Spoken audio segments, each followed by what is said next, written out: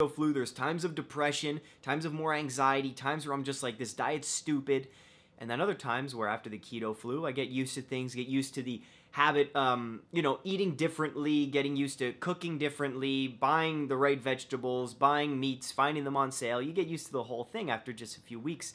But the one thing was my calories were definitely lower at the beginning. I had to eat non-stop. And I was telling Michaela, who introduced me to this diet and told me to try it, she was like, yeah, you're gonna like be hungry a lot of the time at the beginning. Your body's just not used to it. My body was craving carbs, and I'm just like, use the fat for energy, you idiot. My body wasn't listening for a while. So what it did is, for all you ladies, or gay men, I'm gonna show you my stomach.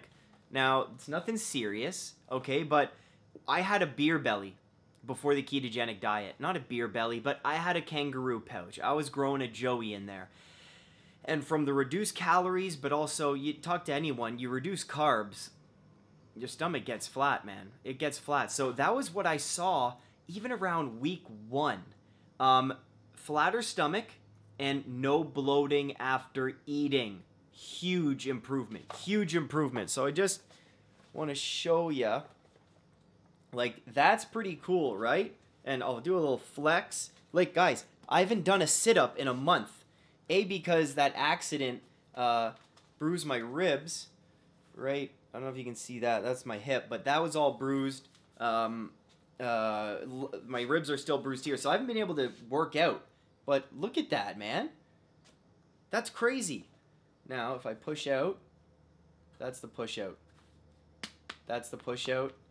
But you're never actually going, like when you're walking around, right? So that's pretty cool. What do you think? If I do a little twist, you know, it's all lighting at the end of the day.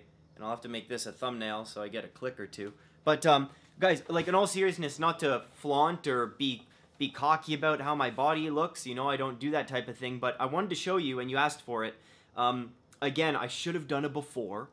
Thinking if I have any pictures of a before. I probably do. But I did lose 10 pounds on the keto diet. And the 10 pounds was honestly in that stomach area. That's where, you know, women get it in the hips and men get it right in the bellies, right in the lower abdomen. So that was pretty cool. What do you think? That's pretty cool. So we're at no allergies. That's number 1. Awesome. Number 2, belly fat, gonzo. Number 3, headaches. Headaches. Now, here's the tough thing. Here's the tough thing. I got a pillow about a week and a half into the ketogenic diet. A new pillow, a Casper pillow. But I was sleeping at my parents' place. I was sleeping at friends' places. So I had different pillows throughout the month. And I was still getting no headaches in the morning, in the afternoon, night. Never. Never. And let me tell you, I would get headaches often in the morning. Ketogenic diet, no headaches. No headaches. Can you believe that? Now, with these three cures, I'm not advertising any diet. Like, I'm never one to be like, carbs are bad, like to eliminate this or go vegan or go carnivore or do this and that. I'm just sharing my own experiences here. And with these 3 improvements, that's pretty awesome. That is pretty cool just after 30 days of eating differently. I don't know what the long-term effects of keto are. Well, I'll talk to you about the foods I'm reintroducing, but that's so cool. That is so cool because usually I'll have a headache in the morning. Just it feels